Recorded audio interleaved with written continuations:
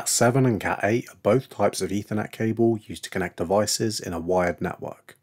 While they serve the same purpose, there are several key differences. In this video, we're going to have a look at what those differences are.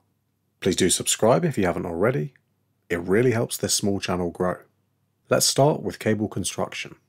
Cat7 cables consist of 4 twisted pairs of copper wires.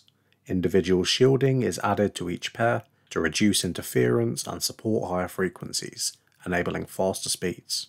It is designed to keep the twisted pairs separate in order to increase performance by minimizing what is known as internal crosstalk inside the cable.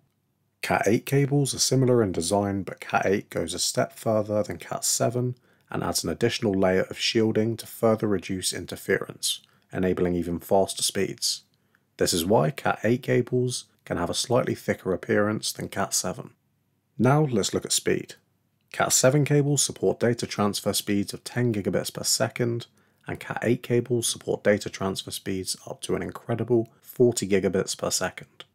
Another difference to mention is the range at which they can transfer data at their maximum speed. Cat7 cables can transfer at their max speed of 10 gigabits per second up to a cable length of around 100 meters. Cat8 on the other hand can be up to 30 meters long when transmitting at their max speed of 40 gigabits per second. It's worth mentioning that Cat8 can still transmit data at 25 gigabits per second up to 100 meters. Now let's look at interference, also known as crosstalk. Cat7 cables are more susceptible to interference and crosstalk compared to Cat8 cables. This means that in high traffic or noisy environments, Cat7 may experience more signal degradation, potentially leading to a complete loss of signal. Finally, let's look at cost. Cat7 cables are generally less expensive than Cat8 cables due to their lower specifications and performance.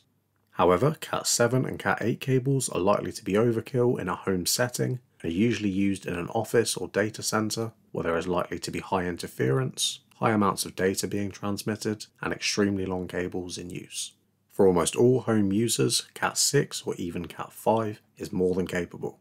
Cat5 versus Cat6 is a much more useful comparison for most people, and I've left a link to my previous video comparing those two cable standards in the description. I have also left a link in the description to the Cat6 cable I use personally if you're looking to buy one. I will earn a small commission from this at no extra cost to you. Please do subscribe if you've enjoyed this video, and thanks for watching.